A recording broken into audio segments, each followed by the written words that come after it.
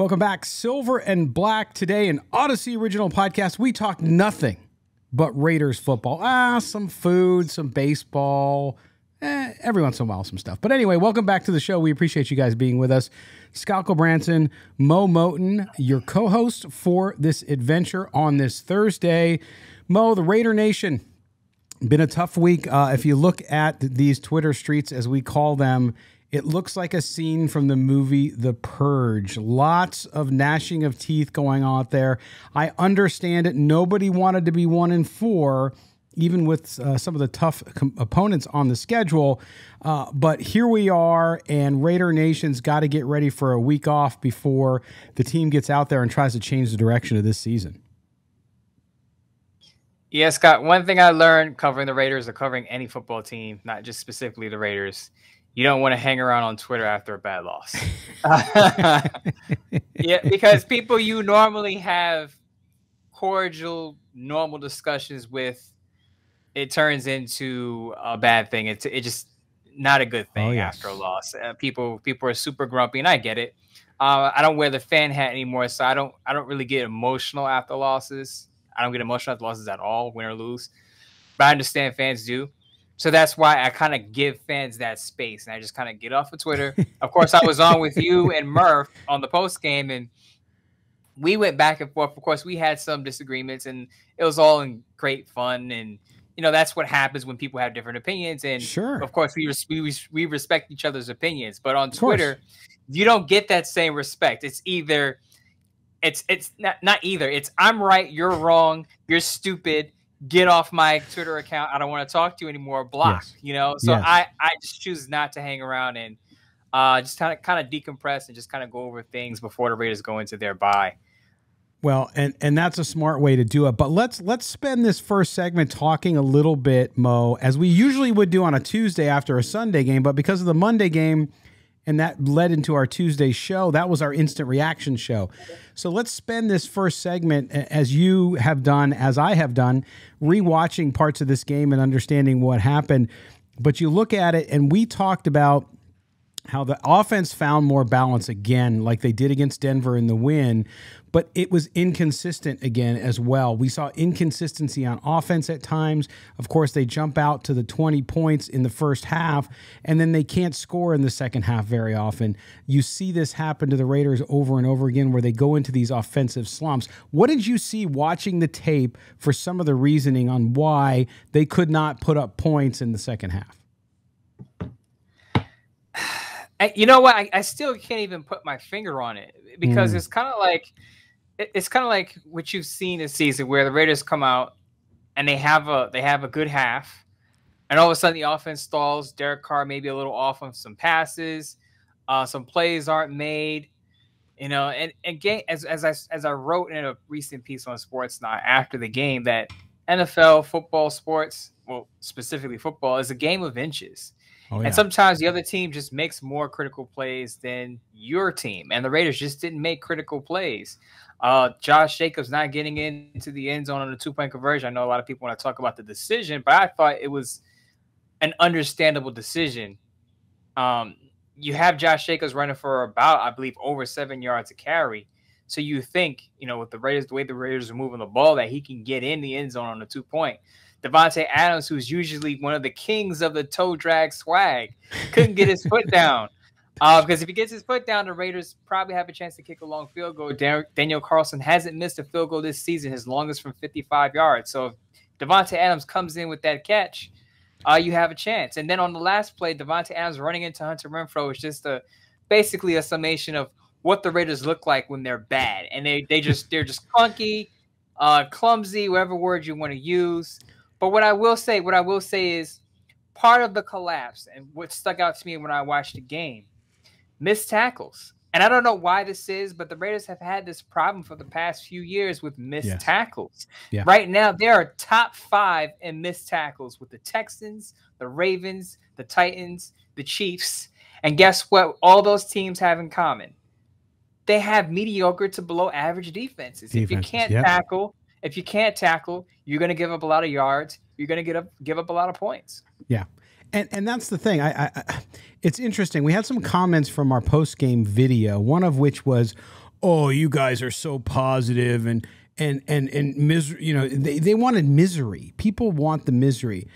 And what we're trying to do here, and I thought you just did a great summation of what's wrong with the Raiders, partially what's wrong with the Raiders on offense and defense, which is on offense, they clearly have more talent, and they're playing below the talent level at times. At other times, they're doing really well. We saw it early in that first half and what they were able to do. But the defense does not have enough good bodies. We knew that going in. We knew about what happened on the defensive line. We knew there were some question marks at defensive back. Linebacker has been a black hole. Yes, Perryman plays okay, and he's fine. He's doing well there. They signed Blake Martinez, who didn't play, I believe. I didn't see him for one snap in that game, unless I missed it. And so there's gaps on that defense. They're just not that good on defense. And still, you might need a high-powered offense today in the NFL to win, but you also need a really good defense, and the Raiders just don't have it. So I think this Raiders team is better, and some people would argue is better than the 1-4 record, I should say. Some people would argue you're not better than your record. You're either 1-4, or you're 4-1, whatever you are. But Mo, we talked about it on the postgame. I was a little more negative than you and Murph, and you brought me around on it, which is if you look at the closeness of the games, if they just play consistent football, not even tremendous football, just above average to their talent level and consistently do it, they probably at the very least would be 500 or around 500, 3-2, something like that. But instead they find themselves at 1-4 because they just can't finish at times. So the Raiders are 1-4. The Bears are going into their Thursday game at 2-3. Right. And I asked this question to a person on Twitter. Who would you take to win a game between the Bears and Raiders if they played today? Right. So are you saying that the Bears, because they're 2-3, are better than Raiders? Record-wise, yes. But are they a better football team than the Raiders? No. Because if you watch the Bears, you know they are at least a year away from being competitive and making a push for a playoff spot. Right. The Raiders, you see glimpses of really good. Yeah. The problem is you also see glimpses of really bad. And because they've played against some playoff caliber teams, the Chargers, the Cardinals, the Titans, the Chiefs, not so much the Broncos yet, because they're still a wreck on offense. But for the most part, the Raiders have played against playoff caliber squads, teams that are going to be in the playoff picture or going to be in the postseason. And as I said after the game on Monday, when you're playing those types of teams, those caliber teams, you have to play closer to a complete game than not. Because if you slip up, you make a mistake, you don't convert on a fourth down, you don't get a 2-point conversion, you don't haul in a catch at the end of the game to get your team in field goal position, you're going to lose that game. And not because you were terrible, it's because the other team made more plays than you did. It doesn't make you a bad football team. It just means that you're just not as good as those teams. And I just want to clear something up that I said on Monday.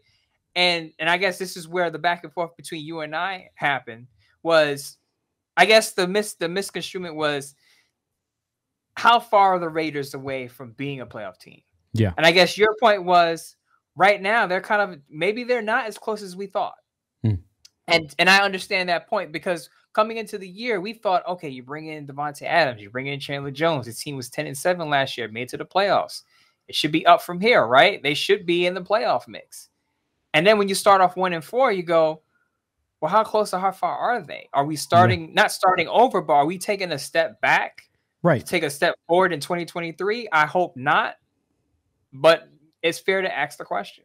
No, it is. And that's exactly what I was getting at, and I think that's where the expectations, listen, for all of the pain and suffering that Raider Nation has been in the last 25 years, it's still the most optimistic bunch I've ever seen, right? So going into every season, they could be in full rebuild mode, and I think there's people who think they're going to make the playoffs and maybe even win the Super Bowl.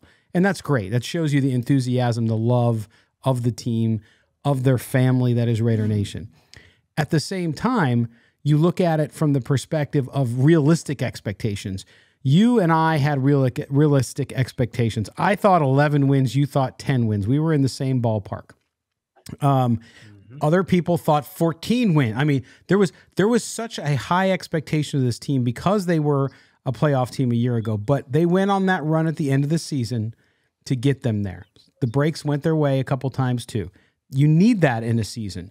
At the same time, Mo, you look at all of the change, and it's hard because it's not like it was a continuation of last year. I think we all got fooled into thinking it's a continuation of last year, and you're piling, okay, I got this cool car. Now I put new wheels on it. I put a new transmission in. I put a new radiator on it, whatever it is, and it's going to run better now, right? But what you don't realize is it takes time for that system. And again, you and I don't make excuses for this team ever. We're not fanboys. We're not wearing those glasses. But I will tell you, there is something to that. There is something to the fact that you have all of these new things, a new offense, a new coach, a new personality, all of that together. I think they're tripping up on each other. Yes, they have a lack of talent in certain positions, and there's no question. But overall, I think it's that mix. It's that chef with the big wooden spoon, and he's mixing, but it's just not together. The batter's not smooth and ready to roll yet. Scott, I'm going to go back in the time capsule. When we did our prediction show, How far? Yeah. How far? The prediction show before the season started. As you said, you predicted 11-6. I predicted 10-7. I looked into the YouTube comments, and what did I see? Oh, Mo was always so negative. Oh, how you only got us at 10-7? We were 10-7 last year. We added Devontae Adams, Chandler Jones. Now I get on the post game and I say, hey, it's not doom and gloom, and now I'm too positive. I don't know what people are looking for. I know. But this is why I tell young writers, young sports content makers, just go with your opinion, go with your judgment, and ride it out. Whatever that is, if you feel the need that you have to pivot, then pivot as you get new information. But do not listen to people telling you, oh, you're too positive, you're too negative, and adjust your commentary based on that. I base my commentary based on what I'm seeing. And as I said during the show, I said, I think the Raiders are going to have some trip-ups early. If I remember correctly, you had the Raiders starting off pretty strong, and I had them kind of mediocre. And I remember somebody in the comments said, Mo has us at 6-6. How you got us at 6-6? And now if I said, oh, the Raiders are going to be 6-6 at some point, they'll take it. But my point to all of this is you're absolutely right. We thought that Josh McDaniels coming in, Dave Ziegler coming in, would just pile on to what the Raiders did last year. Now, that's easy to think because you're taking a roster and its core, you're extending core guys, Derek Carr, Darren Waller, Max Crosby, Hunter Renfrow, and then you're adding notable pieces. Chandler Jones, who's come on the past 2 weeks, had a slow start. You're adding Devontae Adams. You're bringing in a new defensive coordinator who you think is better than your old defensive coordinators. You're moving Nate Hobbs outside thinking, yes, he can play inside and outside. Rock Ya-Sin, you're bringing in. A lot of people are high on Rock Ya-Sin. You know, so you're thinking, okay, we're building on what we had last year. But to your point, it takes a while to put the puzzle together. And I don't make excuses for the Raiders because people know this. But I said this during the prediction show. I think our early bye week is good for the Raiders because whatever kinks they have to work out early in the season, they can work it out during the bye. Yeah, no, agreed. And I think that, listen, I had somebody on our channel, again, from the post-game show, somebody who's watched the show for a long time, saying, you know, well, you guys are, you're just rose-colored glasses, basically, right? You're just glossing over how bad this team is. And it's like, look, and I say that to anybody watching, to Mo's point, because I think it's a really, really important point that you made, Mo, which is you give your opinion. Whether people like it or not is up to them. And so I told the commenter in the comments, I said, you know what? Then this probably isn't the show you want to watch. So I wish you the best of luck in finding a fanboy show or whatever it is that you want to watch. You want to watch angry men in a room screaming and pounding on walls? You'll find it. You want to find people talking about all this great stuff and how Chandler Jones is an awesome player and he's worth $17.5 million without a sack? You can find it. And so I agree with you, Mo. I think you have to just give your opinion. It doesn't matter if you're a fan. There's fans out there who are still positive. We deal with them all the time, right? Who say, oh, I think we still can make the playoffs. Great. I don't think that's the case. I think they can still have a good season. I don't think they can make the playoffs. I really don't at this point, just the way they're playing. Now, that my mind might change in 2 weeks. I change my mind. I'm wrong all the time, and sometimes I'm right. I said they would be 4-1 at this point. No one's made fun of me for it, but that's what I said. I said they would go 4-0 and then lose to the Chiefs. So I was right about the Chiefs game. That was it. So yes, I think that's where it's at. And I get it. They're so tired of waiting. But at the same time, it's not a magic wand. You don't wave it. Your best players are not playing their best ball, except for Josh Jacobs. Devontae Adams, I could argue, is for the most part. He didn't get the 1 foot down on Monday night, but so what? He's played well. So I think overall, you look at this team, and you should be disappointed, but not surprised. Does that make sense when I say disappointed but not surprised? It makes sense, but like I've said before, when the expectations are high, disappointment comes a lot harder when you don't get what you expect to see. But what I will say is, I don't want to get on the soapbox about us back and forth with YouTube commenters. But what I will say, as a parting message, is what you're not going to find on this channel between Scott and I, and even Murph. We're not going to get on here and say fire everyone after a loss. And I think that's what a lot of fans wanted, because and I'm not chiding the fans for this, because there's emotion involved when you're a fan. So I get it. When things don't go right, you're like, oh, bench this guy, fire this guy. But as professionals, as people who we pride ourselves in objectivity and having a clear head, win or lose. Right. We're not going to get up here and go, yeah, Josh McDaniels deserves to be fired. Darren Waller should be traded or cut. We're not going to do that. We're just not that. If you're looking for that after a game, it's not going to happen. No, after a game, you're right. Now, if we were at a point where we thought one of those things should happen, we would say it. Right. Right. But we're not going to say it because we're disappointed that they lost to the Chiefs. Right. So I agree with you. And we have great listeners anyway. For the most part, they're not that way. So we're 90%. 90% of our listeners are great. And I don't mind the bitching and the moaning after a loss. Like, I expect it. And that's partly why we do a post-game show, by the way. Yes, we would rather talk about all the rosy good things that happened and that they won. But when they don't win, that's why we always call it therapy session, right? Murph and his guys on Raiders Fan Radio, they had a therapy session where they were sitting in 2 comfy chairs. It was beautiful. It was really funny. But also needed. So yeah, and I think that that's the thing that you have to look at now and say, okay, so 1 and 4, you're not happy. Playoffs are difficult, not impossible, difficult. And so where do you go from here? Look, every day you wake up as a Raiders fan, every day you wake up as a man or a woman, and you say, I'm either going to have a good day or I'm not going to have a good day. Now, things can happen to you that change your perspective and challenge you, but I just refuse to be part of, and I think most of our listeners are the same way, to be part of, I'm just going to make everything terrible, and I'm going to have a scorched earth approach. Now, we have great informed listeners who have great questions about people like Darren Waller, about Derek Carr, about Josh McDaniels, and their performance. And those are important questions to ask.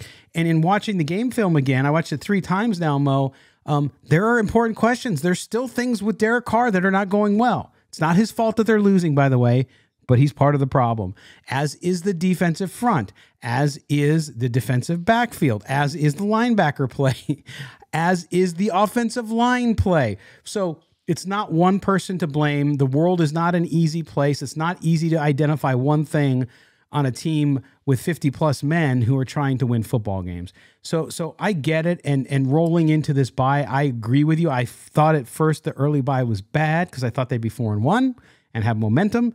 But now that it's the opposite, I think that's true. Mo, before we head to the break, and then we're going to come back, we're going to have a conversation about one of those guys, and that's Darren Waller after the break. But in watching the game again, too, what was the biggest thing that surprised you from a positive standpoint, and then what was the biggest thing that surprised you from a negative standpoint? I'll start with the negative. The 2 young guys that I thought would stand out in the secondary, and I've said on this show that they would take big leaps. Nate Hobbs and Trayvon Merrick had an awful game. Yeah. And there's no other way to say it. Nate Hobbs, right, I believe, gave up 7 receptions on 9 targets for over 100 yards. Yeah. Merrick gave up 2 touchdowns, of course, both to Kelsey, because Kelsey scored all their touchdowns. But those 2 guys had a rough night. Wait, there was somebody covering Travis Kelsey? Apparently, or tried to. No, I'm sorry to interrupt you. Go ahead. No, it's good, because looking at those 2, and I expect a lot from those 2. Yeah. This year, their second year, they had a rough night. Now I think they'll bounce back. I hope that's not too positive for anyone listening, but I do think they bounce back. But they definitely, Patrick Mahomes definitely worked them in. They were both scored on or gave up a lot of yards. Marquez Valdes-Scantling had a day, and a lot of that was on Nate Hobbs. From a positive standpoint, what surprised me is how well the offensive line has played in run situations. I know we've had a lot of criticisms about the offensive line, but I think Josh Jacobs even said it on Tuesday that he said the offensive line is blocking pretty well. They're opening up big holes for me. Huge. He said that out of his mouth. So if the guy running the rock is telling you the offensive line is blocking well in the run game, you got to believe it. And I saw it on tape. I saw it as I rewatched these games that even though they have lapses, you see Dylan Parham giving up a sack, giving up pressures. As far as going downhill and blocking for Josh Jacobs, that unit is performing very well right now going into the bye. Yeah, no question. It's one of those situations where you can find the positive, and I get it. This team still has to put together 4 quarters. They're putting together real nice parts of games, and they just got to string them together. And so you got to hope that that's coming up after this week, after the bye week when they play Houston. But we'll do that. Now, we're going to take our first break here on Silver and Black today. When we come back, we're going to ask the question, and we're going to say, Waller, Darren Waller, where are you? We're going to ask the question, what's going on with Darren Waller? Do we know what the problem is? Can we diagnose it? Should we be surprised by it? Should the Raiders have paid him all that money heading into this season instead of waiting a year? We'll talk about that. We'll also play you a clip from a show I did on the Mightier 1090 Silver and Black Tonight this past offseason with Cynthia Freeland from NFL Network, and we talked about that too, so we're going to play you that clip right after the break. This is Silver and Black Today. He is Mo. I am Scott. Don't go anywhere. We'll be right back. Welcome back. Silver and Black Today, segment 2, our Thursday edition. Thanks for being with us, Raider Nation. What are you going to do this weekend? No Raiders football. Now, coming off a loss, that's even worse, I know. But get out and do something fun. Maybe donate your time to a charity. Go out with your buddies. Do whatever you got to do. Spend some time with the family. And we'll continue to talk Raider football with you. Mo Moton, Scott Gulbransen, back with you on our Odyssey original podcast. Also, find us on YouTube. Subscribe and hit the notifications bell. And also subscribe and put on auto downloads for the podcast.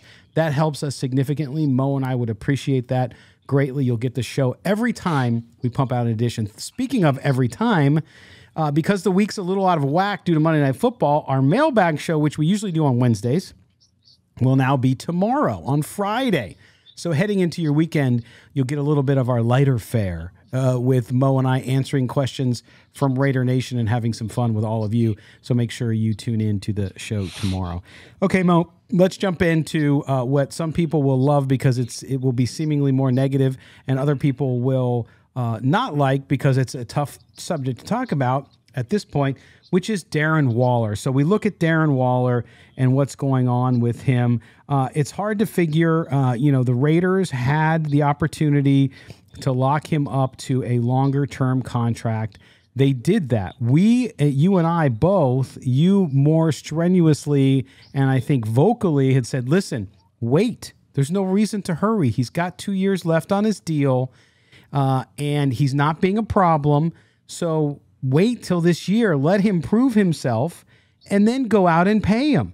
And so what's happened since then is they gave him the money, and he's not been available, and he's not performed well. He's had moments, but he's also had terrible moments where he's dropped important balls. He's knocked balls up in the air that were intercepted in the end zone, so on and so forth. When you look at this with Darren Waller, the question I'm gonna ask the big question up front after 5 games. Was this a bad deal for the Raiders to make at this moment, or is it just a bad break with Darren Waller in health? $17 million per year. When you look at Darren Waller's production so far, is that what you expect when you pay a guy $17 million a year on a new contract? And I would answer emphatically, no. So right now, this is not a good look for the Raiders. Now, it's still early. We still have a lot of season left. But as you said, I said, Darren Waller at his age with his recent history of injuries, soft tissue injuries, he's got an ankle here, he's got a hamstring here, he's got a back here. Pay him for 2022, or at least wait until the midseason if you're going to extend him to a multi-year deal, but pay him for 2022 and see how he does with a new coaching staff, with a new system this season. Yeah. And a lot of people said, no, he's got to get the bag, give him his money. And I get it. Had two great years, over 1,100 yards receiving, has a franchise record, I believe, catches over Tim Brown. I get it. But when you pay a player, ideally you want to play for future production. Yes. With a little bit of what he's done. Because if you continue to play players for what they did in the past, you're going to continuously overvalue guys. You have to play a player with the understanding that, okay, this is what he did to earn it, the new check, but is he still going to give us premium production going forward? And with his injury history, you had to question it because it wasn't like this popped up out of nowhere. No. Since last offseason, I've been sounding like a broken record sentence. Since last offseason, he's had a litany of injuries: an ankle, a back, shoulder, hamstring, this, that. When you add up those things, you have to tread lightly with a guy like Darren Waller at his age with that injury history. And the Raiders chose to pay him, and now they're not getting the production. What I said post-game, really quick, I want to say, what I said post-game was, I wonder how severe this injury is because I think the Raiders could have benefited him from him being on the field as a decoy even because you still have to account for him as long as he's on the field. If he was hurt that bad that he couldn't even be on the field, to me, that's a concern because people are saying, well, we hope Darren Waller is well after the bye. I'm not so sure about that with his injury history recently. Yes. And the part about this, too, is the discussion. You were so right on with this.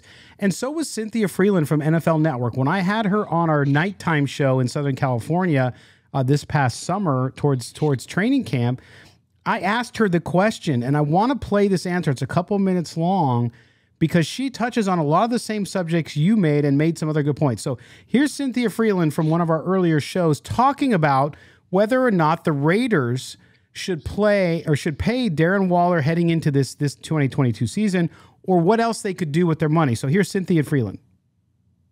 Cynthia, a couple other random Raider questions here. First of all, Darren Waller. So we're talking about Hunter Renfrow. Everybody that follows the NFL knows the skill set that Darren Waller has. He's, first of all, got a great story, of course, of what he overcame with substance abuse and all that stuff. But he's a fantastic athlete. He's a great player. He's a great receiver. Very hard to cover and to plan for. But he's had trouble staying healthy. He now is due for a raise, technically, if you look at what his production has been, although the Raiders have to take care of some other issues. If you're the Raiders, would you prioritize signing him now? Or with the 2 years left on his contract, do you take care of a Renfrow, maybe try to fix that offensive line, and then maybe go to Darren Waller next offseason and try to make good there?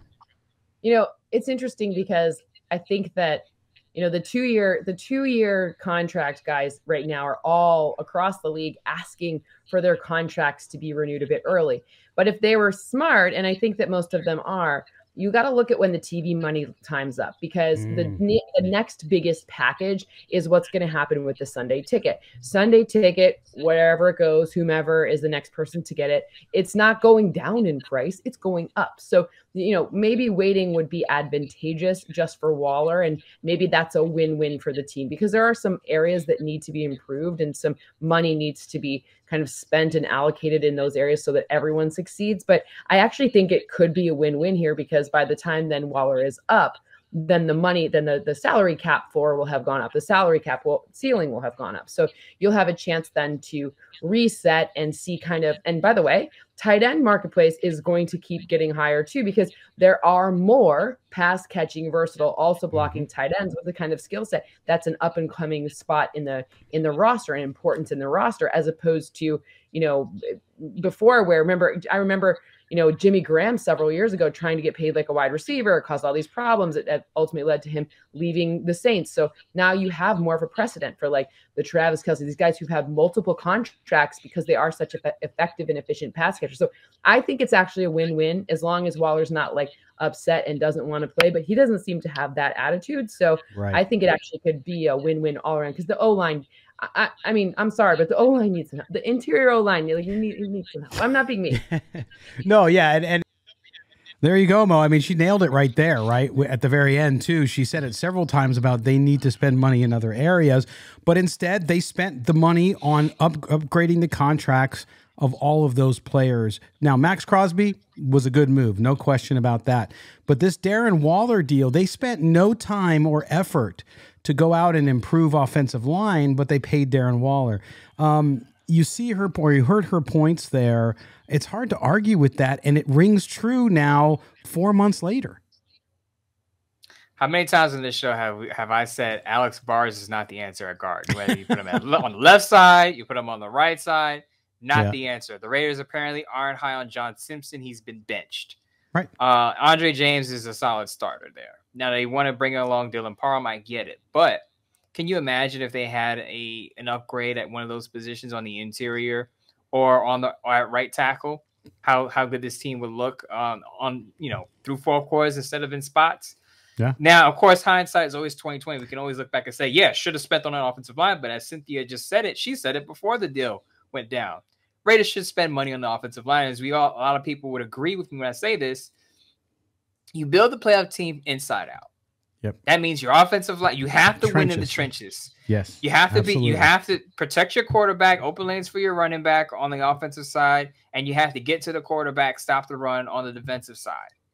Now the Raiders' run defense has been better than I expected, but when I watched the Chiefs game, when the Raiders don't get a pass rush, now Chandler Jones and Max Crosby did a good job, don't get me wrong, getting a pass rush on Patrick Mahomes.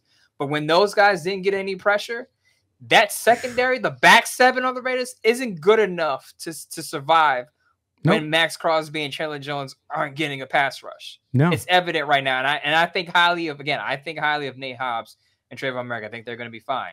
But right now, as of today, going into a week 6 bye, that back 7 is not good enough to survive without a decent pass rush. Well, and Mo, you saw it in the first half when the Raiders did do well with that pass rush and were getting to Patrick Mahomes consistently before the Chiefs had amazing halftime adjustments on offense and changed the whole game.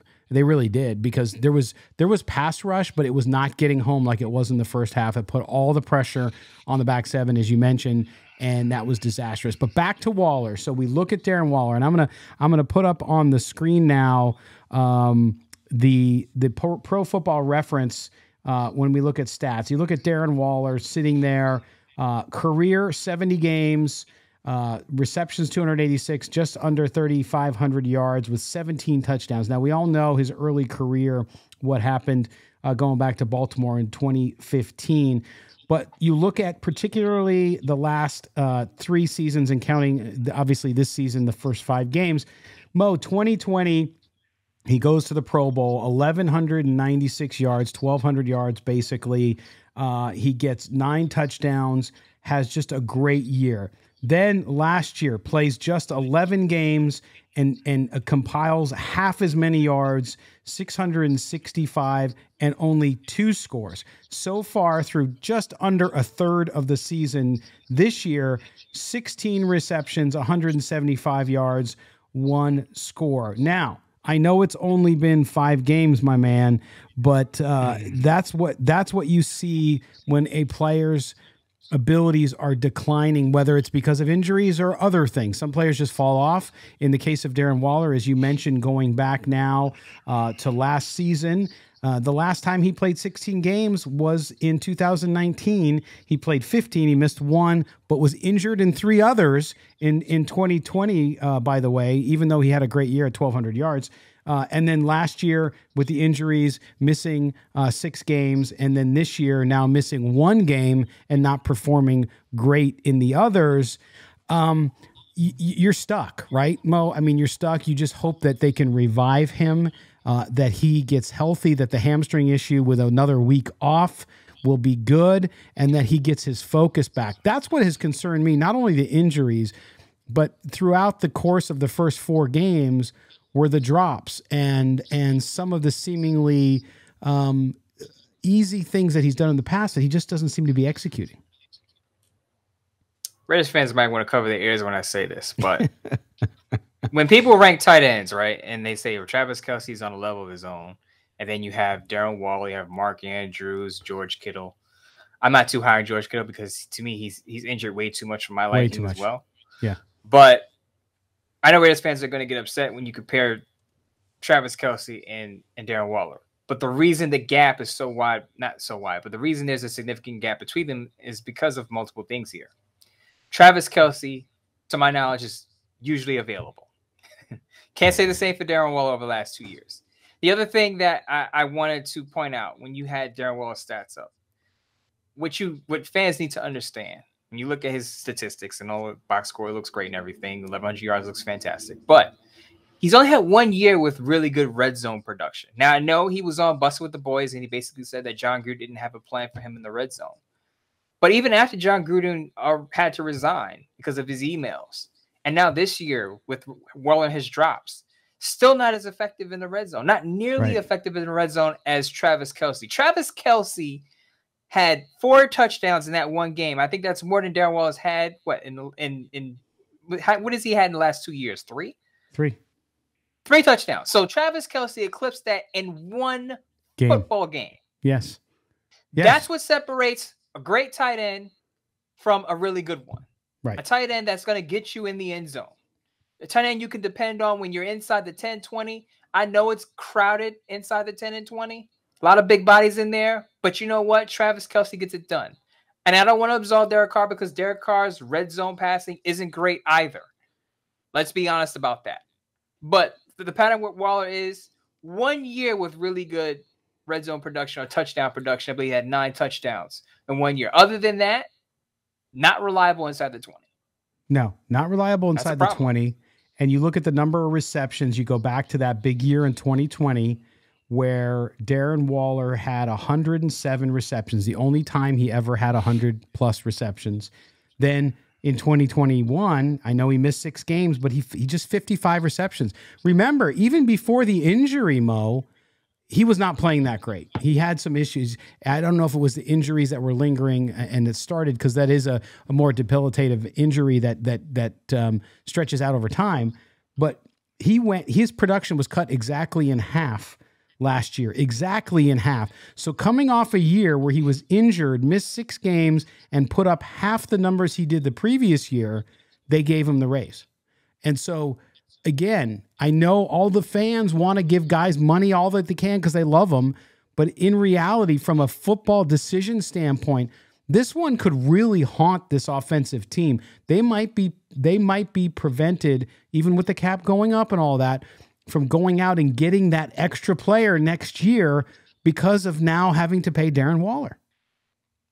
Here's what drives me nuts. And I don't want to say just fans say this because I hear analysts say this too. What do I care what they pay a player? It's not my money. Right. And that drives me nuts because if you understand the way the cap works, if you understand the way money works, if you understand the way these rosters work, you play a certain guy, big money, that takes away money from other places. So you may not care what the team pays them because it's not your money. But guess what? When you overpay a guy, that hurts you from signing another guy who can help you at a weak position. Now, you talked about the linebacker core. We talked about, the secondary, other areas that you can improve. Instead of paying Waller, doesn't happen now because you've paid him. Can't take it back. Not your money, but guess what? Waller has that money. Can't take it back. Now you have to bargain bin shop if you need help at other spots. It's not ideal. But back to Waller, just focusing on him. I don't want to make it seem like we're coming down just on him because he's not the only issue right now. But when you have a guy coming in and he's had these injury issues, and usually you pay a guy after a good or really good year. That's ideally what you want. You want a guy coming off of a great year. Now, of course, you have the 1 year wonders, the guys who flash only in a contract year. That's an issue too. But sure it is. Ideally, you don't want to pay top dollar to a guy who's coming off of an injury-riddled season and was inefficient. To me, it just didn't make sense. And this is why I campaigned to either wait till the middle of the season or pay him for just this year. Because if it went sideways as it's going right now, then you can say, okay, we're on the hook for 2022. But guess what? We can pivot in 2023. Right. Now you're on the hook for multiple years, and it looks like a mistake right now. We'll see what happens after the bye, but he has to pick it up. Right. And the thing is, you have a young tight end behind him in Foster Moreau. Now, Foster Moreau, it's hard to say because, concussion is a concussion, right? It can happen. But Foster Moreau's had injury problems too. And so he's had a tough time staying out there, and hopefully he recovers from the concussion quickly and can get back out there because they need him. But Darren Waller's inability to get on the field against Kansas City, Murph said it was the reason he felt they lost the game. It certainly was one of them. I agree with him there. And you got to be able to do it. And listen, Darren Waller has to stay healthy. He has to prove it out. The fans are down on him. They just are. And I can understand why. They all stuck up for him, wanted him to get paid and all that jazz. And it happened, and they haven't seen anything for it. So I think this time off, Mo, is going to be huge for him and for this team because they need him to win. I really believe that. If they're going to turn the season around and at least make a run at the playoffs, no matter how serious it is, they're going to have to get production out of that position. You know, in Josh McDaniels' offense, how important it is. And right now, they don't have anybody. So I have a feeling we won't see anything this week. But going into next week, if the Raiders go out and activate or sign another tight end, that's going to be a terrible sign for them. Yeah, absolutely. It means that they don't think Darren Waller is close to coming back or he's going to miss multiple games. But what I will say is this. One thing I want to make clear is that, and I see this out there, and there are a lot of people questioning Darren Waller's passion for the game. Oh, he doesn't want to play. I would be careful with those type of statements because you don't know what's going on in a guy's head. You don't know, what he's thinking. I don't want to say Darren Waller is not invested in the team because to me, his teammates will have a better answer for that. They're around him in the locker room. They see him almost every day. They know if he's motivated or not. I'm not going to judge that all the way from New York City across the country. But what I will say is that whatever is going on with him has to be straightened out during the bye because if it's not, it's going to look like one of the worst signings of the offseason if he doesn't pick it up after week 6. No question. All right, we're going to take our second break as we finish up our Darren Waller conversation, and we're going to transition into some just general thoughts about the Raiders as they head into this bye. And then don't forget, we will have our mailbag show tomorrow. We'll preview that as well. You're listening to Silver and Black Today, an Odyssey original podcast with Scott and Mo. We'll be back right after this.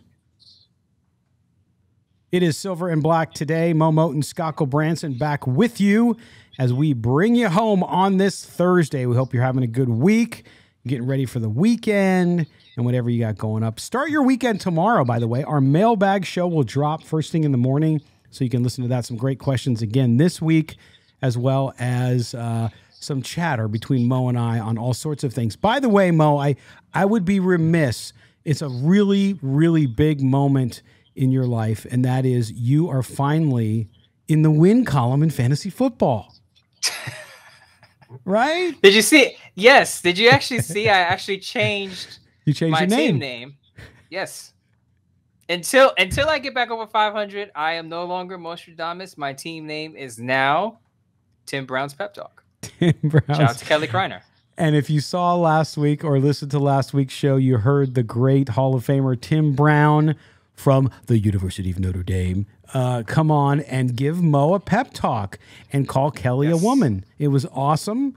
If you missed that show, go back and find out. By the way, you won't miss a show if you subscribe to the damn show. So wherever you get your podcast, subscribe, put on auto, download, and you'll get it pushed right to you. But Mo, congratulations on your win. I would congratulate myself on my win, but I do it every week, so it's just kind of normal. So we continue to roll on, and we'll talk about that more a little bit on the mailbag show as well.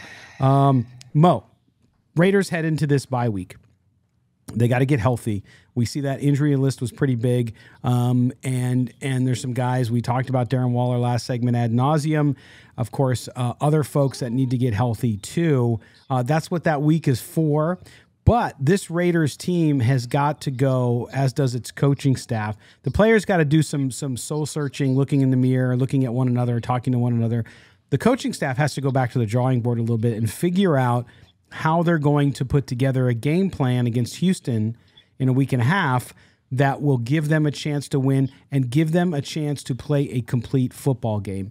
In your experience in covering the league, when you see a team like this that's underperforming mostly for the talent they have, and they're not stringing 4 quarters together, what is that issue, and what can coaching staffs do in order to get the team back on track? I would say typically, usually there's a disconnect between the players and the coaching staff. That's one. Two, sometimes the players aren't clicking within themselves, meaning the coaches aren't on the field. It's the players who have to get it together, and they have to work together. They have to communicate and do all those things to make sure everything's running properly. And I think Derek Carr said it a couple of weeks ago. And he said practice. He talked about practice again. And if you're not running it right at practice, guess what? It's not going to go right on the field on game day. Right. And I'll go back to something Josh McDaniels said this week. I think even he said, look, why are we closing out games? I think the question was asked, one report asked him, what's the problem with the Raiders not being able to close out football games? The Raiders have lost 2 games with at least a 17-point lead. Cardinals, they were up 20-0. Chiefs, they were up 17. And basically, Josh McDaniels said, well, we got to get back to the practice field. We got to work on the details. And I think Josh Jacobs also mentioned details. And he said this last year was about details. And to me, over the past few years for the Raiders, it's been about details. And my question would be, well, what's going on with the details on the practice field? Are you guys just not completing plays? Are you guys not communicating properly? Because to me, the word details comes up so often with this team when people ask why they can't finish, why aren't they, winning more games? It's always, attention to detail. We got to go back to the practice field. What is going on at these practices that it's not translating to the field? That would be my question. It's a good question. I don't know. And certainly that's where you see the argument amongst fans on social media about where the blame lies. And often, McDaniels is an idiot. He doesn't know what he's doing. These players suck, and Carr sucks, and he sucks, and that guy sucks, and his dad sucked, and his grandfather sucked. It's all that stuff. But in reality, there's a mix of that, right? There's some coaching issues, there's some player issues. The players need to dig down, to your point, find it, click with one another. If there's a room there, if it's a wide receiver room, if it's the offensive line, and they got to spend time together and gel better so they play better. Whatever it is, you got to find it though. But there's one question that's nagging at me, and I shouldn't say nagging, but has crossed my mind, and I want to get your thoughts on this, which is, you come into a situation like I've taken a job where I inherited a staff, or I created a staff and hired people.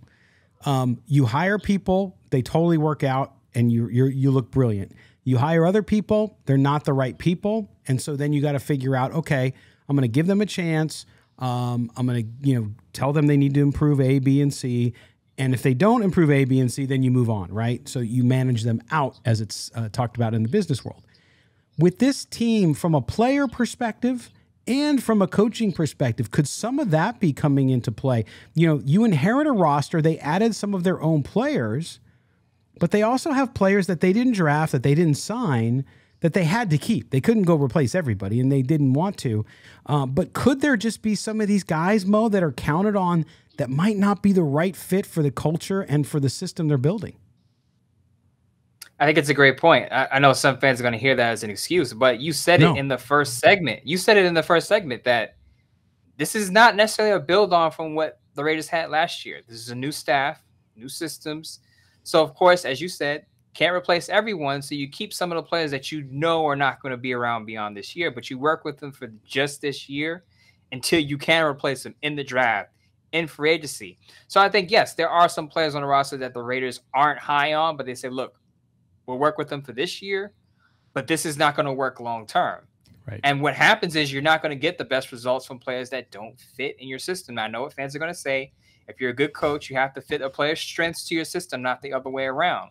But what I will say is that in an ideal world, yes, that's true, but you just can't do that for everyone. Certain players just can't do things that you need done in your system, and you just can't replace them yet until the offseason, and that's the reality of it. But what I will say is one person that we haven't mentioned during any of these segments that needs to step it up as a coach from a coaching standpoint, Patrick Graham. The Raiders offense, the Raiders defense in the red zone is atrocious. They've allowed 14 touchdowns on 17 attempts. It seems like anytime a team gets within 20 yards of the goal line, they're making it in there. Yeah. He has to switch something up. I don't know what it is, but he has to switch something up because the Raiders have to learn to tighten up closer to the red zone, because if they don't do that and a team just gets in close and they're just letting guys in, hey, free club, everyone in, no payment, bring your own bus, bring it over, whatever, let them all in. Can't have that against good offensive teams because high-powered teams are going to run up the score on you. They're going to score 30-plus points. Right. And in the division with Patrick Mahomes, I mean, you just might as well make yourself 0-2 if that's how you're going to play. Now, I think the defense has gotten better in spots, but from a scheme perspective, and to your point about what happens in the red zone, what happens on third down, not good. So you're absolutely right. The Patrick Graham needs to do some soul searching and talk to his staff about what they need to do. But the point, and you made a good point about, hey, you can't make a guy play a certain way if he doesn't play that way. And I think, too, it gets down to also personality. There's some guys that just aren't going to fit with what the coach wants to do.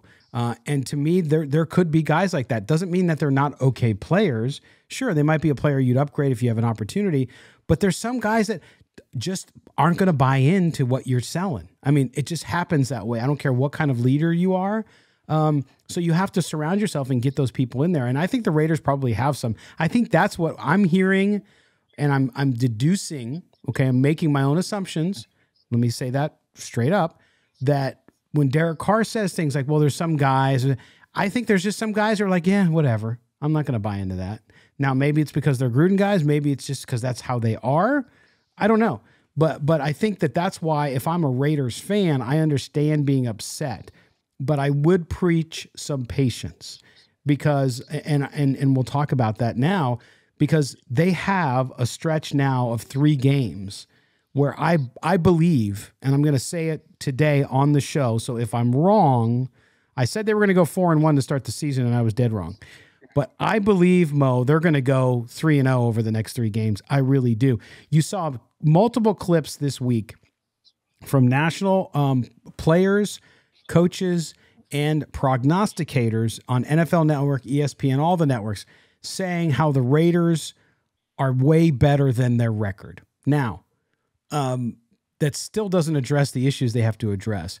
But I do think that if I'm a Raiders fan, all things aside with playoffs, because I don't even want to talk about it right now, but you have the opportunity to 3 weeks from today, as we're talking on this show, to be at 4-4, and I expect them to be there. So don't you feel like this team has the opportunity to turn it around because of that favorable schedule as well? And I talked about it during the post game. People probably don't want to hear it because they're going to say it's too positive, but you can only look forward. You can't look backward now unless you're correcting mistakes. And I'm not in the Raiders. You can't change it. They're 1-4. So let's look ahead. What is on the slate coming up? How can they turn this around? And I read out the opponents they had. Their next 6 games are all winnable. Now, of course, you don't win games on paper. But as you said, they're probably going to be favored in most, if not all of those games for the next 6 games until they play the Chargers again. Yeah. So if you're going to be a playoff team, one trait of a playoff team is they beat the teams that they're supposed to beat. I know any given Sunday, anything can happen, injuries, whatever. Right. But if you're going to be a playoff team in this league, you should beat teams you're favored against. If you can't do that, if you're losing to bottom tier teams, you're not sniffing the playoffs. No. And I think the Raiders are going to win. I won't say 3 straight. I would say if they can win 3 of the next 4, be 4-5, then you get Denver, who's still, as I said, a mess. Seattle. You get Seattle. You get the Chargers at home. Yeah. You can turn it around, but it has to start. Apparently, as far as what Josh McDaniels has said, it has to start on the practice field, and they have to dial in because if they come out and they lose against the Texans, and I'll say this on the show now today, if they lose against the Texans, I'm out. They're not making 500. If they come out of, and I understand their top 3 draft pick if they lose to Houston. And I understand the Texans have a bye as well. Both the Raiders and the Texans have an extra week to prepare for each other, so they're on equal footing. Yeah. If they come out of the bye and they're flat, or they fall behind, or they play a half or one good quarter, I'm out. Like that, I don't want to say it's rebuild time, but something is amiss. Pretty damn close. If you had 2 weeks to prepare for the Houston Texans and you don't win that game, Houston, we have a problem. Yeah, and I mean, you look at this too, and you say to yourself, yeah, you have Houston, you go to New Orleans, so it is a road game. I get that. I think that's a tough one. but the New Orleans is not a good team. They had a good football team. And they're not coached well either, by the way. And so you look at those games, and if I'm the Raiders and I can string together those 3 wins, and Jacksonville's the week after in Las Vegas, or that's in Jacksonville. Sorry. If you can go beat Houston at home, then go on the road and win 2 in a row, you feel really good about yourself. But I agree. I think 2 out of 3 would be great. 3 out of 3 even better.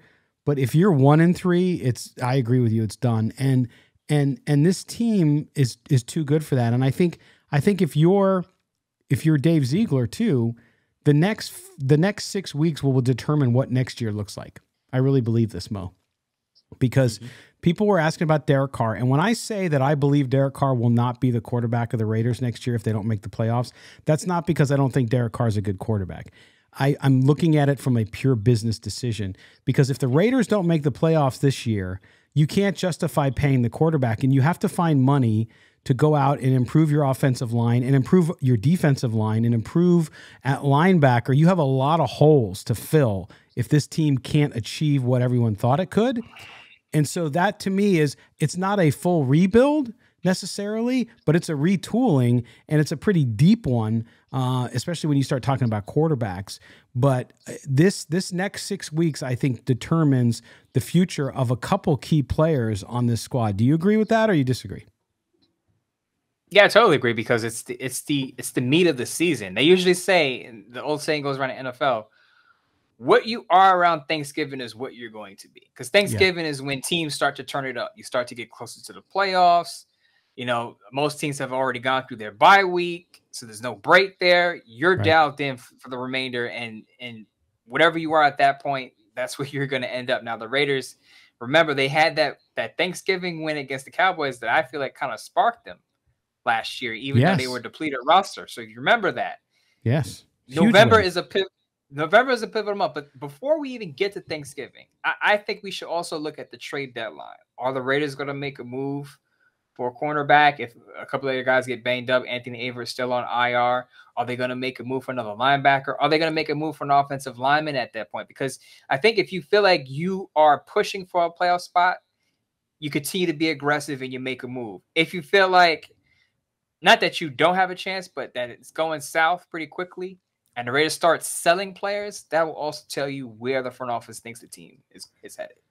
Yeah, and what's the date of the trade deadline again, Mo? You remember? No, November 1st. November 1st. Okay, so we got a few weeks to go, and so that's it. I mean, to your point, you lose to Houston and lose to New Orleans, or even just losing to Houston would be terrible. But if you lose like 2 out of those 3 games, yeah, I mean, it's a tough business, man. You can't. They went all in on the guys they had, and so they got to come through. I mean, that's just the bottom line. You got to perform. You got to do it now. You got to make a push for that playoff again, and have this team go. I don't know that it will. We'll have to see. The next few weeks will definitely determine that. Here's the one variable I'll put out there, though, that could make things difficult. Okay. Let's say, and I don't want to speak this into existence, but what if Darren Waller is not back after the bye? What if Devontae Adams? What if the league suspends Devontae Adams for shoving that camera person?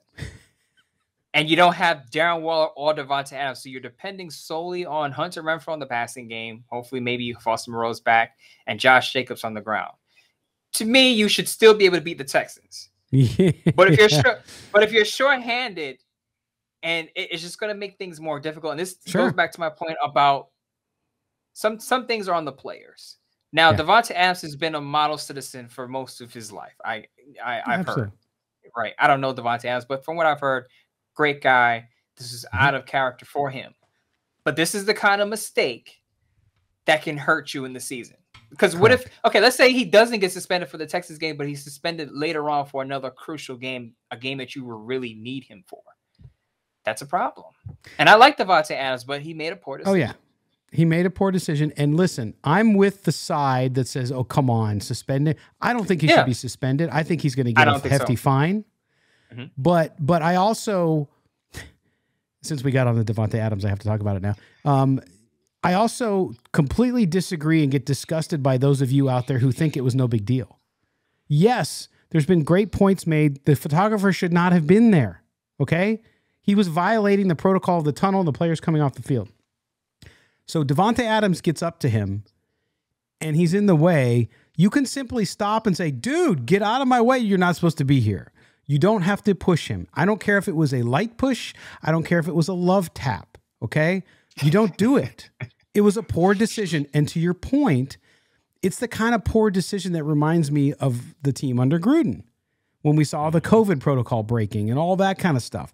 So you're right. It could hurt you, but that's where you're in this precarious position now, where if you have a suspension, and again, I don't think it'll happen, but you never know, then suddenly you're that. And what if Foster Moreau's not back from his concussion and Darren Waller's not back? And oh, by the way, it goes without saying, we talked about it a few weeks ago when he got hurt about the fumbles and Hunter Renfrow. Hunter Renfrow hasn't been the same player this year either. Why? I don't know. Okay. It's just, maybe it's part of the system and getting used to everything. I don't know why. Okay. But he's not the same player. He doesn't look like the same player. He's not making the same plays he did when he's in there. So that offense that was supposed to really jet this team has had brilliant moments, but it's not there yet. And it goes down to executing as players, staying healthy on that side of the ball too. And so there's a lot of worries here. I'm not trying to get everybody freaked out. I'm still telling people they should stay positive, but there are a lot of question marks. And the point is, in the next 3 to 4 weeks, you're going to see a lot about the character of this team, a lot about its ability to fight back again, even like they did last year. One closing point I want to make too about the AFC West division has been, to me, overall, has been a disappointment. But you know, the one team that's at the top of the division, the Chiefs, you know what they have in place, no matter what players they have on the field, a great coaching staff. No one's questioning whether Andy Reid is a good coach or not. If you look at the Denver Broncos, Nathaniel Hackett doesn't even know when to kick a field goal or give the football to his quarterback. Right. Brandon Staley is still going for it on his side of the field on 4th down when he should. Boneheaded play calls. I don't understand it. Now, Josh McDaniels, to me, wasn't the fault why the Raiders lost on Monday, but we all know it took some time for Josh McDaniels to fit in the run game and balance the offense. He's going to tell you, yeah, we were behind. But to me, Josh Jacobs should have been getting fed early in games because the Chargers, as I've said this, the Chargers still have one of the worst run defenses in the league. You should have came out of the gate. You should have came out of the gate running the football. So my point is that with these other teams, and just like the Raiders now, we're questioning the coaching staff. Some people are, right? Yeah. Yep. One thing you're not questioning about the Chiefs, their coaching staff. They have their players in place. Their guys look the same from year to year. Some guys that you thought were going to underperform, overperform. And with the Raiders, we're asking, why doesn't Hunter Renfrow look the same? Why doesn't Darren Waller look the same outside of his injuries, of course? Why doesn't this player look the same? Why doesn't that player look the same? When you look at the good football teams, notice the stars perform. They look the same for the most part from year to year. But you're not getting that from the Raiders. And you just brought up that point that sent me off on a tangent, but it's something to question. It's a good point. Hunter Renfrow and Darren Waller, why aren't they the same players with a guy that's going to demand double coverage in Devontae Adams downfield? Those players should be better, not taking a step back. And both of them got new deals, right? So they got paid. So from an off-the-field perspective and feeling appreciated, they should feel good. And we all feel good when we get a raise after doing a good job, right? So we want to continue to perform well. So I'm not saying they don't want to continue to perform well. I'm sure they do. But it's a question to ask, and I'm glad you brought that up and went down that rat hole there, because it's important to ask. And you're right about coaching. As much as Raiders fans love to give crap to other coaches, and it's all part of the game, it's all part of fanhood, which is awesome. Andy Reid just gets it done, man. And you know what? He's laughing because he's looking at the rest of his division and saying, I thought this was going to be a little more difficult.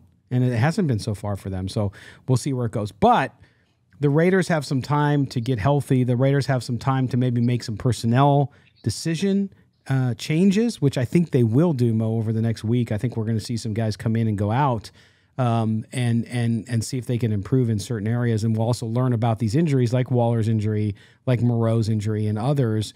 You talked about Anthony Averett, too. He's been out. They sorely need him as well. So we'll see how it nets out. But first, tomorrow we're going to do a mailbag show, which you and I always love doing. And then next week during the bye week, we'll shrink down by one show, but we'll still have the 3 shows. We just won't have a post-game show. So we'll have our Tuesday, Wednesday, Thursday with the mailbag sandwiched in between the 2 shows. And then, of course, if anything breaks, if something happens, Mo and I will climb on and do a show as well to talk about it. But Mo, we have wrapped up our Thursday edition a little bit longer. We seem to be going a little bit longer this last week because lots to talk about. Lots to talk about, a lot of therapy session to get out. I'm sure fans are going to get in the comments and scream at us either way. Just understand that we do enjoy the back and forth, the interactions, whether positive or negative. We always enjoy discussion. So yes, be active in the chat. We enjoy that. There are 10%. There's always a 10% crowd that's, undesirable, but for the most part, Raider Nation comes to support and it's fun. It's always fun. Just don't take it as a negative. Just like you come at us for our opinions, we come back and we have an answer for it. And then that's the beauty of sports discussion, of sports talk, that we can disagree and then go about our business and say, hey, at least look, we're focusing on the Raiders. This is about the Raiders. It's not about a personal attack. It's about what we see on the field, and you just have different opinions. That's all. Absolutely. And I got no problem with Raider fans being mad. Like, they should be mad. I get it, and I'm okay with it. But if you're mad about something stupid, I'll tell you. Just like if I say something stupid, feel free to tell me. I got no problem with it. My wife does it all the time. She tells me all the time, what are you talking? No, just kidding. But yeah, so anyway, we appreciate you guys being with us as always. All right, we're going to say goodbye for now. But we will be back, of course, as I mentioned, tomorrow with our mailbag show. So make sure you do that with us. Oops. If I can get this all straight away. And until then, make sure you subscribe to the podcast. Tell your friends to subscribe to the podcast. If your parents have a phone, just go on their phone and subscribe to the show. Even if they don't listen to it, put us on auto download. It'll help us a lot so we can do it. And then they're going to call you and say, why am I getting this great show with these 2 handsome men that are talking about football? And they're so intelligent and they're always right. That's what you're going to get the call from. So make sure you do that for us. If you're on YouTube, thank you for joining us and interacting with us in the live chat. We enjoy that as well. But do that for us. Hit the notifications bell on YouTube so you know when we're live. For Mo Moton, I am Scott Gulbransen. This has been the Thursday edition of Silver and Black Today. We'll talk to you tomorrow for our mailbag. Take care, everybody.